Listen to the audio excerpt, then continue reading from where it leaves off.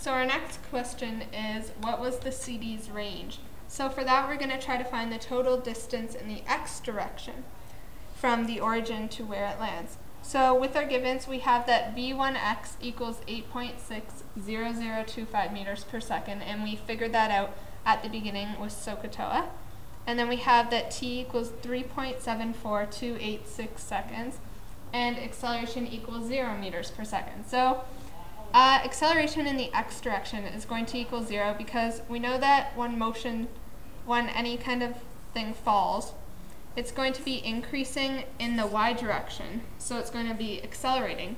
But in the x direction, it's still going to be staying the same, so there really is no acceleration. So we can see here the distance in the x direction never changed once, which is why there's no acceleration.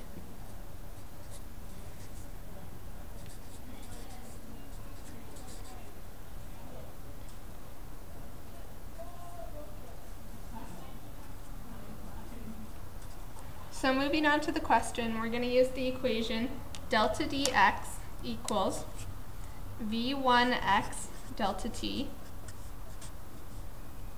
plus 1/2 a delta t squared.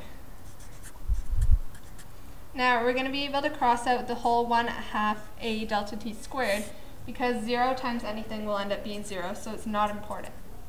So when we sub in our values, we have 8.66025 meters per second times 3.74286 seconds. And we get that that equals 32.417 meters. And with sig digs, we get 32.4 meters.